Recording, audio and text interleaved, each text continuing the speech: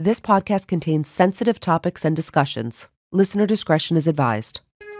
A young mother is savagely murdered in her own home, leaving little evidence and no witnesses.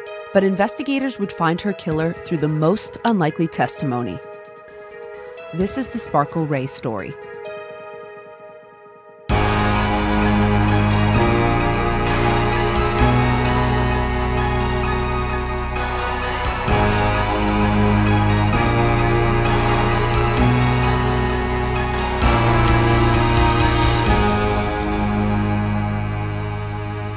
Hi, Amy. How are you today? Hey, Meghan. I'm doing well. I have to tell you, I've never heard of this case at all. In fact, that's a very unique name I would have remembered.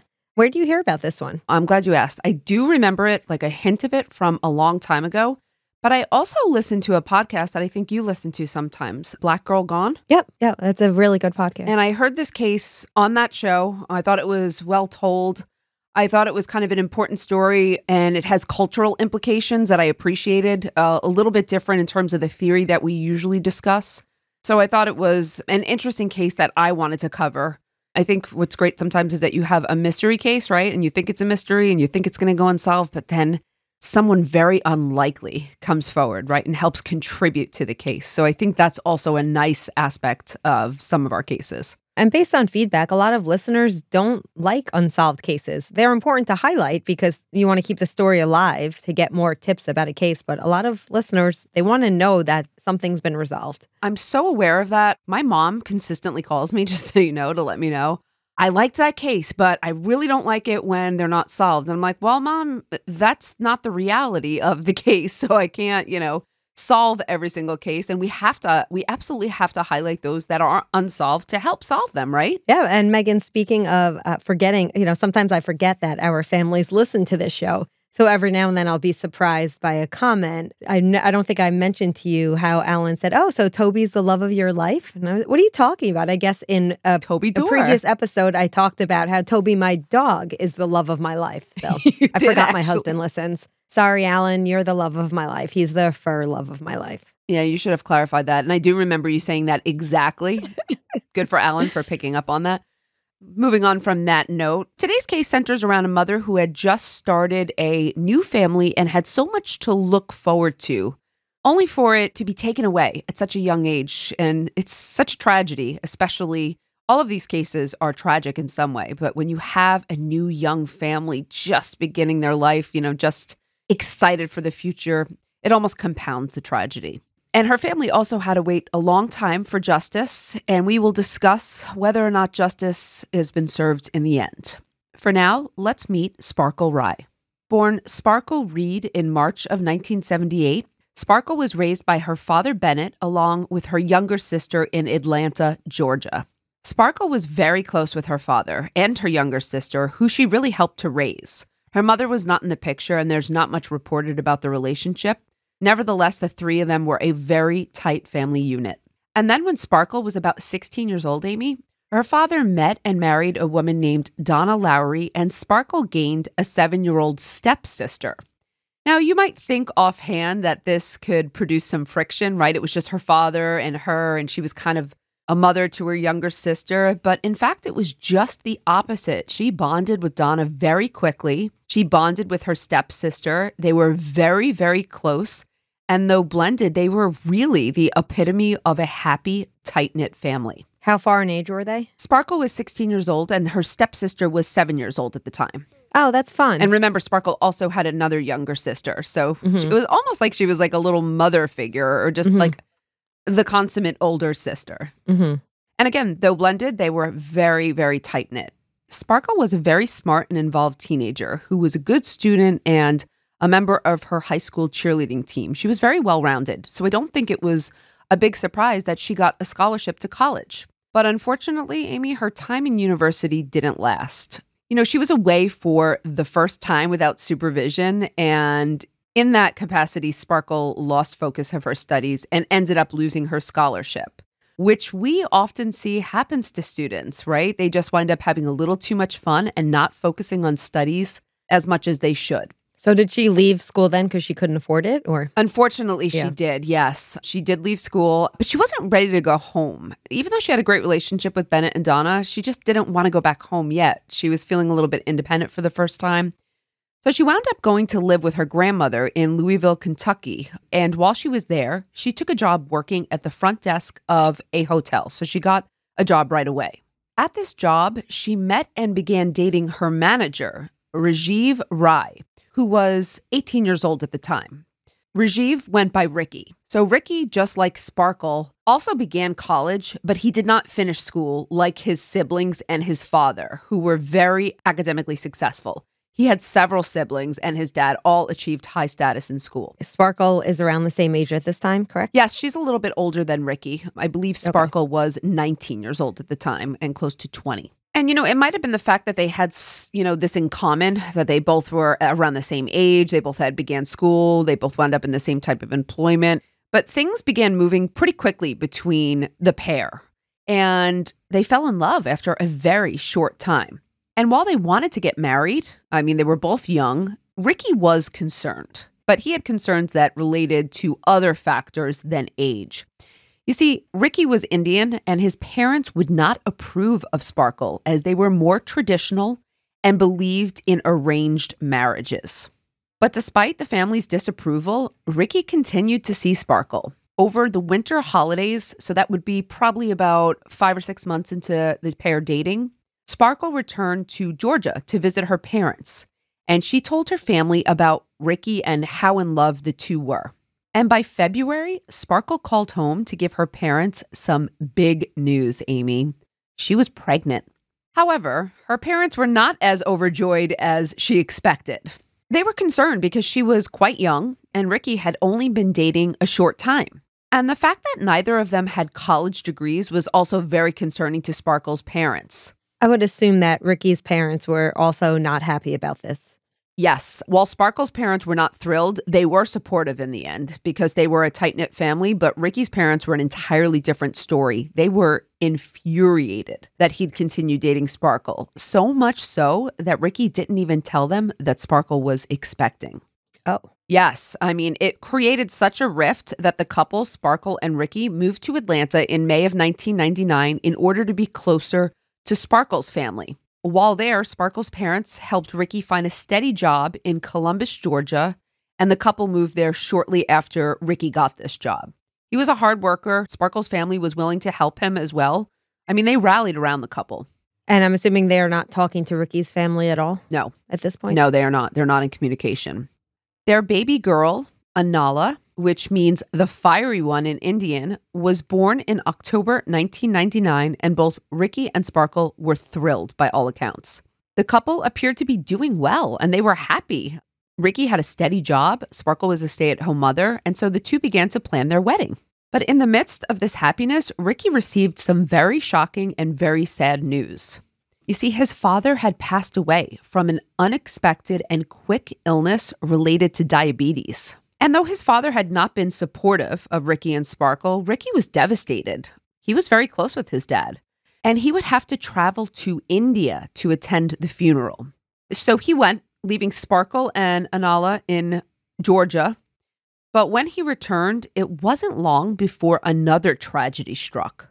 A horrible tornado had hit India at that time, and unbelievably, this tornado killed both Ricky's mother and his uncle, who had stayed behind to settle his father's affairs. Oh my goodness. This was the most shocking and upsetting news possible. So he lost both of his parents. It was a short period of time. Yes, within just weeks we are talking about. Wow. He was devastated. Sparkle's family, who was very close with Ricky, they were devastated for him. They felt terrible. So did Sparkle. Everybody felt really bad for Ricky at this time. Despite these horrific circumstances, the couple went through with their wedding in March of 2000. Though none of Ricky's family would be in attendance. The fact that there was tragedy that struck, that his parents had passed away, his siblings, I don't know if they were tending to other matters, but I don't think everyone was also aware, his siblings, about his situation with Sparkle. And the wedded bliss that would be, you remember they were so excited for this wedding and everyone was happy that day, unfortunately would be very short-lived for the couple. You see, just after the wedding, and by just after, Amy, I mean the same day, Sparkle's father, Bennett, received a call from another family who said that Ricky's mother was looking for him. Okay. How can that be, you might ask, right? Well, I'm imagining the story is unfolding in a different way than I thought. Yes, because Ricky's mother has passed away in this awful tornado. Or so we thought. Or so we thought. And their family, Sparkle's family thought this had to be a mistake as well, But Bennett told Sparkle that something just wasn't right. The family member, it was like a friend, it was a family member or a friend, someone who knew Ricky's family, seemed pretty positive that it was Ricky's mother who was looking for him. And when Sparkle and her family decided to confront Ricky about this, he adamantly denied that he had lied. And he was like, of course, my parents are deceased. Who would make that kind of thing up, right? But his denials didn't last very long. He eventually broke and told his wife and his in-laws that he had made it up and that his parents were both still alive.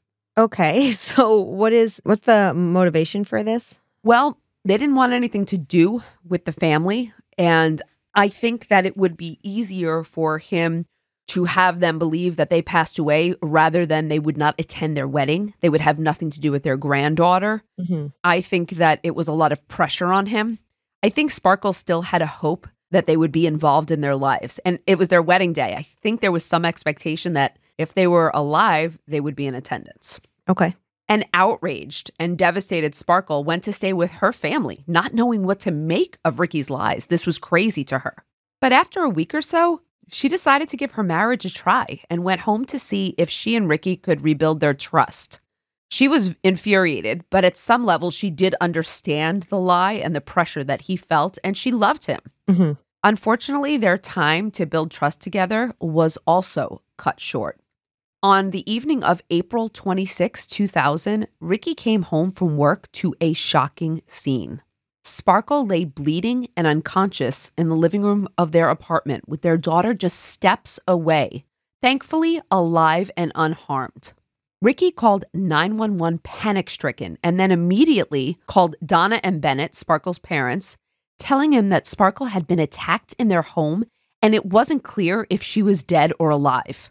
From what Ricky could see at the scene, Sparkle had been savagely beaten, strangled, and stabbed several times. How old is the baby at this point? The baby was about 7 months. Oh, wow. And unfortunately, Sparkle was pronounced dead when help arrived. Someone had killed her in her own home while her infant watched. And it sounds pretty personal. It does sound personal. Now, obviously, investigators, who is their first suspect going to be? Ricky. Yes. And I have to tell you, Sparkle's family wasn't sure what to think either. I think that a month or so prior, they would have thought, no way. But with the huge lie that he told, they didn't trust Ricky anymore. But being a liar is very different than being a murderer, right? So was Ricky capable of doing such a terrible thing to the woman he married against his parents' wishes? And why? Well, it also sounds like the parents might be someone we should be looking at. Possibly, yes. Or was this a senseless and brutal crime by an unknown assailant? As the investigation expanded, detectives were able to eliminate certain motives. For example, Sparkle had not been sexually assaulted, and there was no evidence of any sexual element to this crime. So they were able to eliminate a sexually motivated crime. What about forced entry? It did not look like forced entry at first, and nothing was stolen from the home, so robbery was initially ruled out as well. So they couldn't figure out the motive initially, and that's why they also had to talk to Ricky immediately.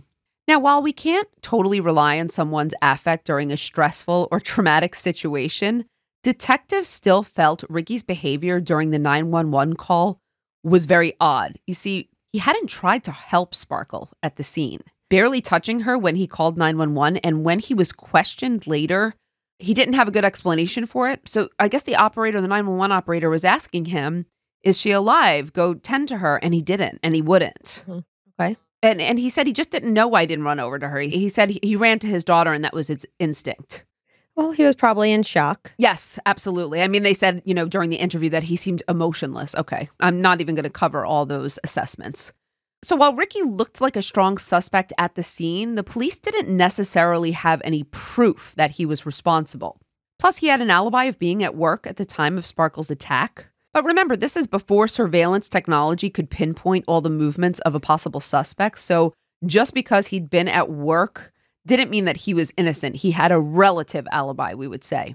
Mm-hmm. But with no burden of proof to place on Ricky and no DNA and no apparent eyewitnesses, no confessions, the case went cold pretty quickly. And a seemingly distraught Ricky left for Chicago shortly after, giving his daughter Anala to Sparkle's parents since he felt he could not care for her. What did he go to Chicago for? I think to rebuild his life. And Sparkle's parents were happy to have their granddaughter, but they were very surprised that he would leave her. And at first, he called his daughter to check in, but that changed pretty quickly. It seemed that he no longer wanted to maintain a relationship with her after he moved. That's strange. Also, and again, I'm not assessing judgment on this, but it was reported that Ricky made friends pretty quickly and was enjoying a single life, dating, going out to clubs, things of that nature.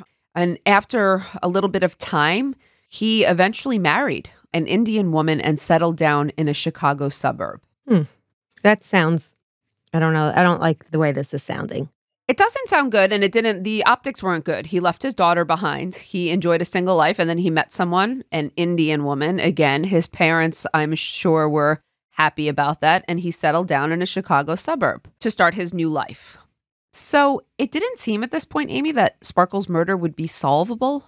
Actually, it could be solvable, right? It just didn't see that it was going to be solved. Mm-hmm. But a seemingly unrelated crime and arrest would lead to the first real break in Sparkle's case 4 years after her murder.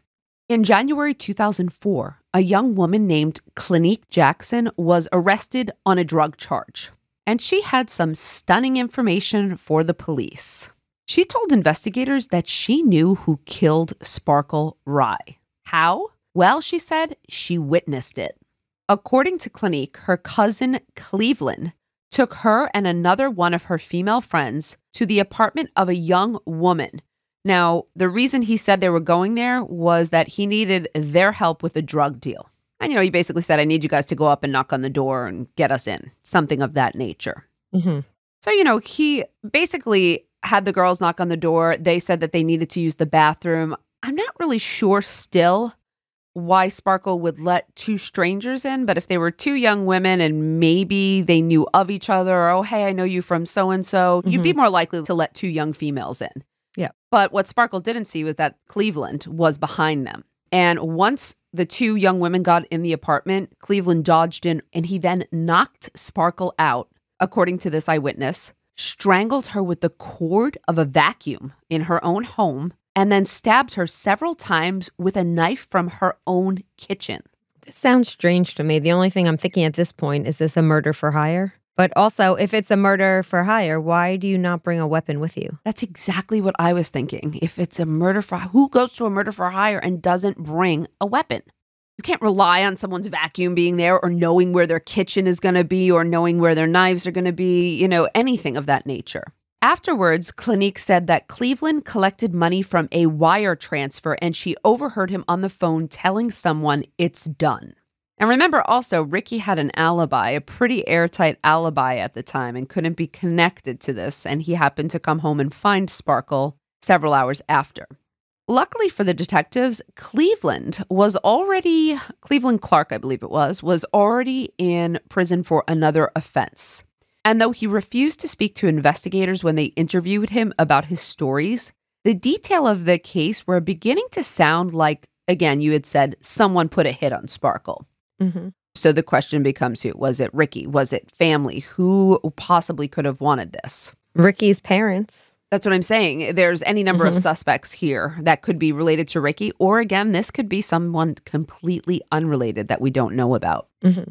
Detectives started with the wire transfer that this young woman said she saw Cleveland collect. So they traced it back to find out that Cleveland got this money from a man named Willie Evans. Yet another name, by the way, that was totally unknown to the police. How much money was it? There were a couple of different amounts. So one was $500, one was $700, one was $900. I believe at that time it was the transfers that they traced were about $1,500 to $2,000. Okay. So they brought Willie in for questioning, having no idea how he was related. But he was initially reluctant to speak. So he agreed to meet with law enforcement. He seemed to be getting anxious because they were on his trail a little bit. But he asked, could I bring an associate with me, a man named Herbert Green? So the police are like, who's Willie Evans? Who's Herbert Green? And why would you need to bring a, quote, associate with you? And all of these names sound made up. They do, don't they? Yes. Well, hold tight. Okay. So who was he and why would they need to bring him? All these names are starting to sound made up. Well, it turns out that the police were able to find a connection between Herbert Green and someone whose name we've already heard. Can you guess whose name that might be? I guess Ricky would be too obvious, so I would imagine it would have to be Ricky's parents. That is correct. The connection was between Herbert Green and none other than Shlosberg Rai, who is Ricky Rai's father. Apparently, Herbert Green was a good friend and business partner of Ricky Rai's father. And what a story Willie and Herbert told. According to the men, Shlosberg had contacted Herbert saying that he wanted someone to kill his daughter-in-law, Sparkle. Shlosberg had found out about the wedding right after it happened, and he was very, very angry, reportedly.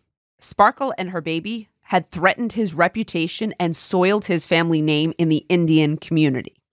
For whatever reasons, Herbert agreed to help his lifelong friend and business partner getting in touch with Willie Evans, who was a friend of his, to see if they could pull this off. By the way, these are real names, just so you know. Now, Willie, not the kind to kill by his own hand, called another associate of his, Cleveland Clark. There's a lot of people involved here. Which is surprising then that it took police 4 years to locate any of them, right? Yeah. And it was really a coincidence. Willie's relation to Cleveland Clark is unknown, but Cleveland Clark had a serious criminal history, violent criminal history. And he agreed to kill Sparkle Rai for $10,000. Now, those wire transfers were significantly less, but that doesn't mean he wasn't paid other ways in other transfers, cash, or other methods of payment. So the plot and the players involved was kind of shocking, but was it actually true? Police, after all, felt like, yes, it made sense that there was a connection, but they didn't really feel like they could take these two guys, Willie and Herbert, at their word. They'd have to prove that their story was real. And to do that, they'd have to get Shlosberg Rai to confess. Let me guess, they're going to put a wire on one of these guys. That is correct. Remember, Shlosberg is not directly connected to this plot by any means. And though his motive is more obvious than the other men, there's still no real proof. So the police offered these middlemen a deal that involved no jail time if they could get Shlosberg to corroborate the story. So this is a pretty sweet deal for helping to arrange a murder. Yep. As part of the deal, Herbert Green visited Shlosberg while wearing a wire in order to gather the proof that the police needed for his involvement. The pair met at one of Shlosberg's hotels. Remember, he owned a hotel where Ricky worked? This was another one. So apparently he had changed his fields at some point and he owned a couple of different hotels. Herbert told Shlosberg that the police had visited his home and they might be onto him. And he said, look, I need $5,000 to get out of town for a bit until things cool down. But Shlosberg said he didn't have that kind of money. Note that he didn't say, by the way, well, why would the police visit you? Or why do you have to get out of town? Or what's going on? He just simply said, I don't have $5,000. So Herbert said to Shlosberg, well, if I go to jail, so will you. To which Shlosberg replied, well, if we have to go to jail, we have to go to jail. So it's not exactly a smoking gun, but the police thought they had enough, especially because he also did give Herbert $500, and he did not sound confused at all about why Herbert would have needed it. Okay. The police thought there was enough evidence to arrest Shlosberg Rai, Cleveland Clark, Herbert Green, and Willie Evans for Sparkle's murder. Now, this was 2006. Remember that Herbert and Willie were offered deals for getting Shlosberg to admit to the crime, so there were no trials for them. In fact, they were getting sentences of probation in exchange for their testimony. But what do you think Shlosberg would do, trial or plead? I think he'll just try to, I think he's going to go to trial and he's going to say he is not guilty, having nothing to do with this. That's exactly right. He refused any plea deals, and he went to trial in 2008, denying any involvement. So there was no connection between Sparkle and these other men? No, none whatsoever. So the defense is just claiming 100% just innocence? I think you'll see how. So the prosecution alleged that Shlosberg killed Sparkle due to racism, based on this intense anger that his son was marrying a black woman as opposed to an Indian woman. And this brought, shame and dishonor to his family. But many character witnesses came in and testified that Shlosberg was not a racist at all, and he'd never displayed such attitudes. These were people who worked with him, worked for him.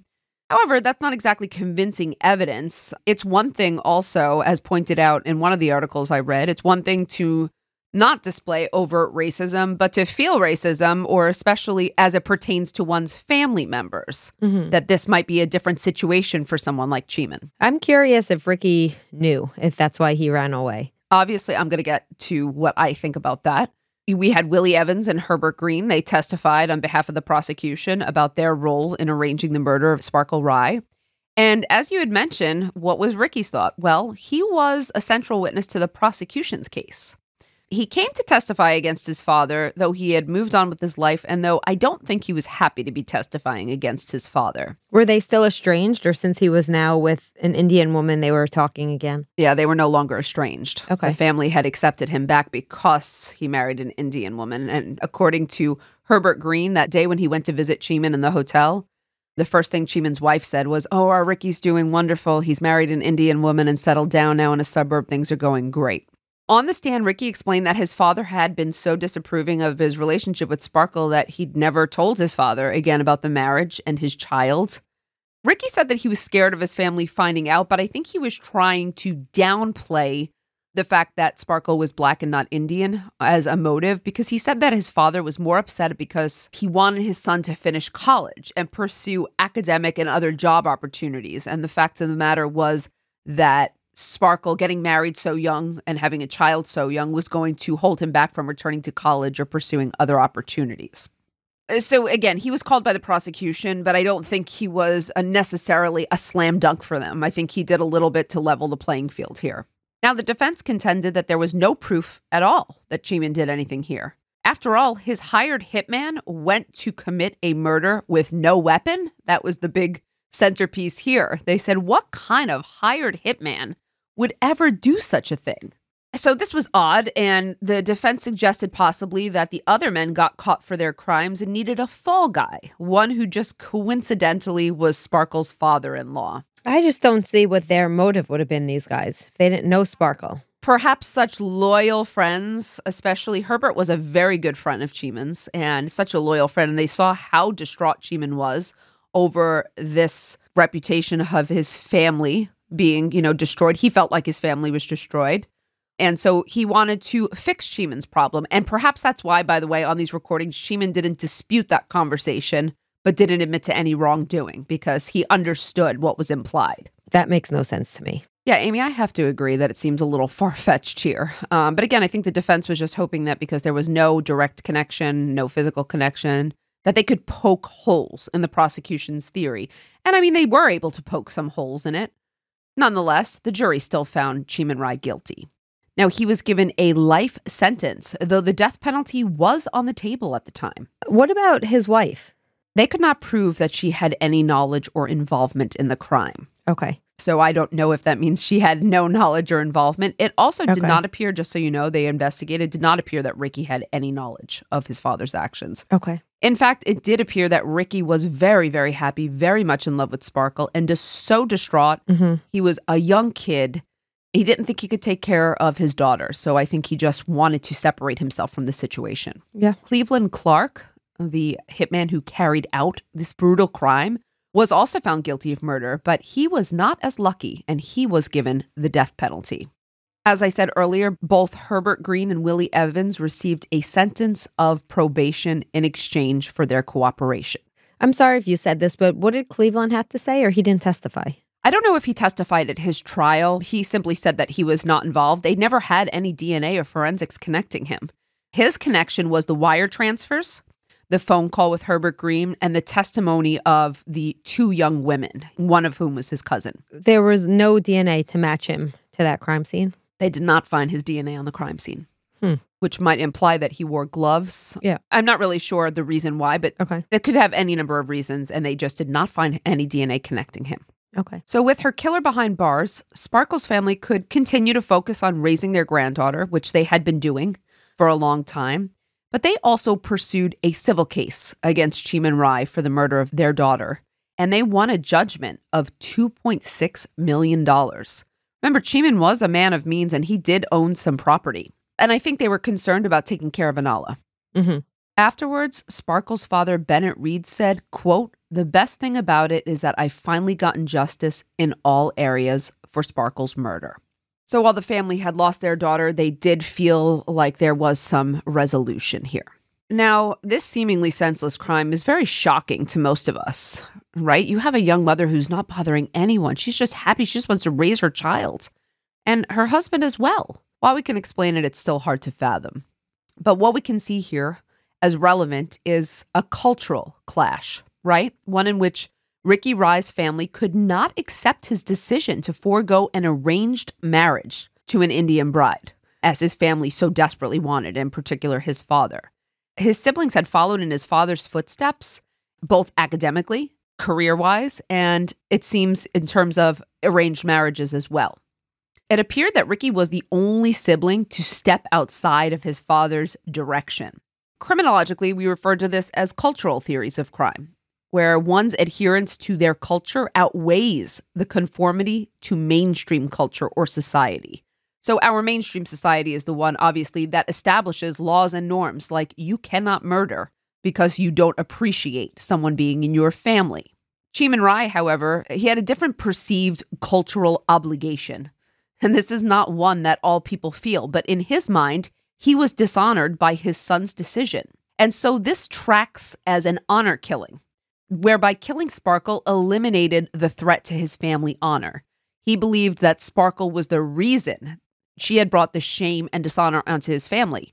So getting rid of her essentially restores honor to the family. Now, I know that we've spoken about this in one or two other episodes, but there are currently about 5,000 honor killings per year. But this was a little bit more atypical in that this was an in-law and not a direct family member that perpetrated the crime. If you recall, I covered the Shafia family murders, and this was an instance in which a father, his wife, and his son had murdered his 3 daughters. So I think usually this is, or the ones we've covered, have been males and females who perpetrate these crimes against their daughters or sisters as a direct family member.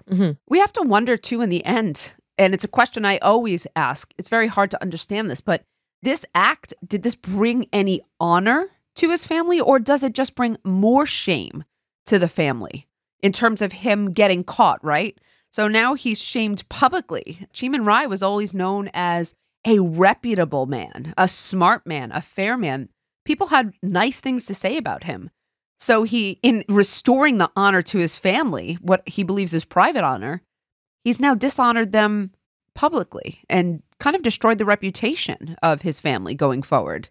It's quite the paradox here. In your opinion, do you feel that he was thinking there's no way he would get caught? Yes, I don't think he believed he would get caught. Absolutely. Okay. But he did. And in the end, what we can say for sure is that this act was unnecessary and it broke more than one family relations. And certainly, I don't think there's much honor to be gained from this type of crime. It did take quite some time to resolve this case. It was not easy. There were no eyewitnesses. There was no surveillance technology. The husband looked like an obvious suspect at first as well, especially after he packed up and moved. Police were definitely considering him as their prime suspect. Justice isn't always perfect, as we know, but sometimes it comes in a way we don't expect. For Sparkle, her daughter, and her family, we hope that justice finds them one way or the other. Okay, Amy, that is everything I have for today's case. Did you want to weigh in here with any final thoughts about theory or about the system? I wish that Cheeman would have taken accountability for what he did, and that would have been a lot more honorable for me. I don't think he took accountability. However, remember, they moved to the sentencing phase and it was between life and death. So his defense attorney was singing a different tune in that penalty phase. And I believe he was more acknowledging that Cheeman committed this crime, but he did it because he felt like he was doing the right thing for his family, for his son. It was more of an act of desperation. But I do believe I read that there was some acknowledgement, but not by Cheeman. It was in an act to save his life, of course. Yeah.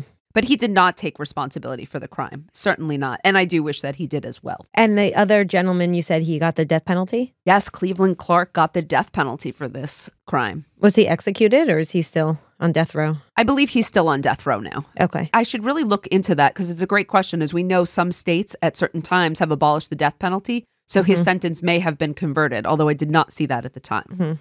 Either way, he's not going anywhere. No, absolutely not. I'm very happy to hear that the family did receive a settlement. Of course, no amount of money could bring Sparkle back, but at least Anala now, she can be supported financially, being that she doesn't have a mother or a father. And I'm sure it was a very heavy burden, both emotionally and financially, for Sparkle's parents to raise her. Yes, I'm glad that she went with them, though. It seems they were a very loving home, and I'm sure that's exactly where Sparkle would have wanted her to go. Okay.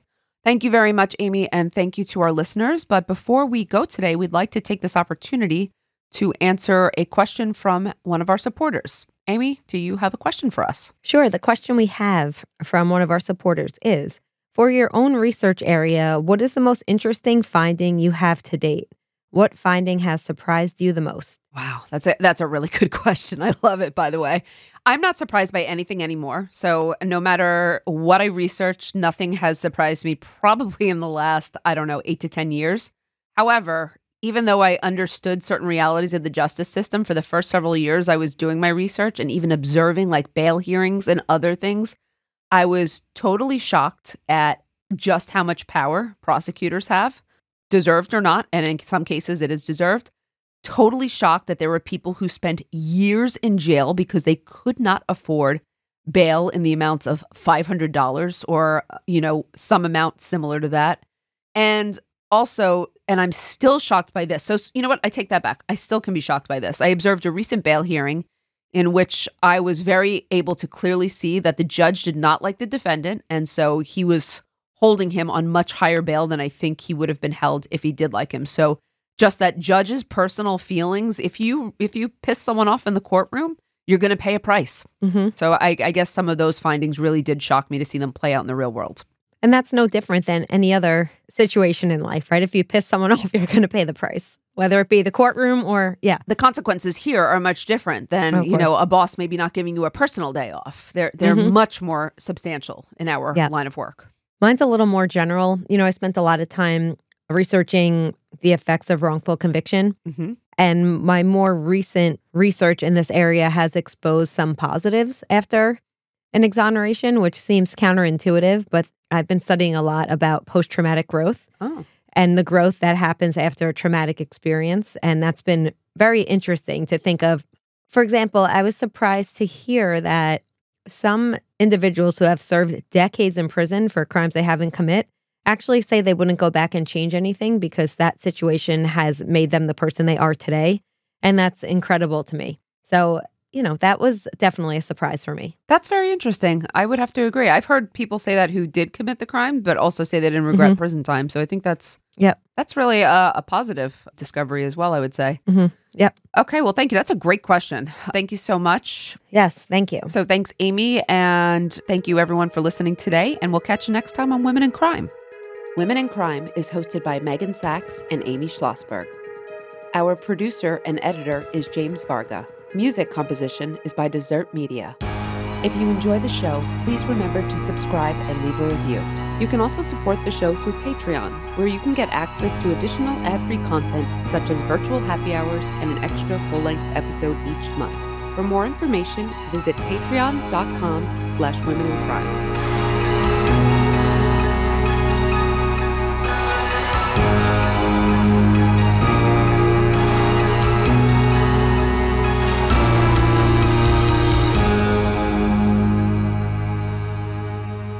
Sources for today's episode include articles from the Atlanta Journal-Constitution, NBC News, an episode of Black Girl Gone, ABC News, and the transcript from Rai v. State, the appeal.